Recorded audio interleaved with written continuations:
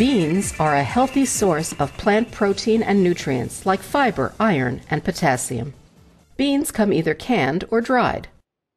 Black beans and kidney beans are commonly found in salads and chili recipes, chickpeas in hummus, and lentils in soups.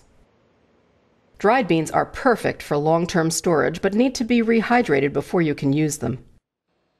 We'll look at the quick soak method of preparing the beans for use in a vegetable chili. A very important step in working with dried beans is to clean and sort through them for foreign matter like small stones or debris. You wouldn't want a student to chip a tooth on your tasty chili. Take a scoop of beans and spread them out on a sheet tray. Or hold them at an angle and let the beans separate. Work through the beans and pick out any undesirable pieces of matter.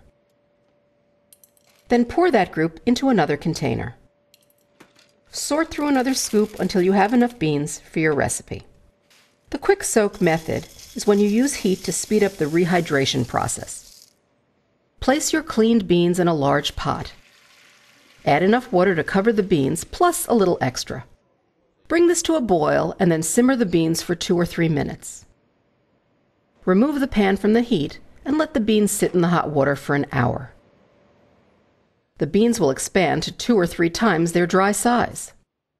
This soaking helps to remove the tannins, phytic acid, trispin inhibitors, and the flatulence-causing sugars called oligosaccharides.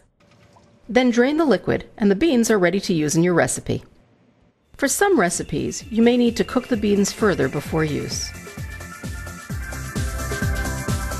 To start the chili recipe, sweat diced onions in oil, then add the peppers. Next, mix in the chili sauce ingredients and simmer. Always measure your ingredients. Add the quick soak rehydrated beans, bulgur, and water to the pot and simmer uncovered. Once cooked, the beans and the chili should mash easily with a fork or spoon. It's a good suggestion to use the quality scorecards in the handout as you taste the chili. Think about texture and flavor as you fill in the card.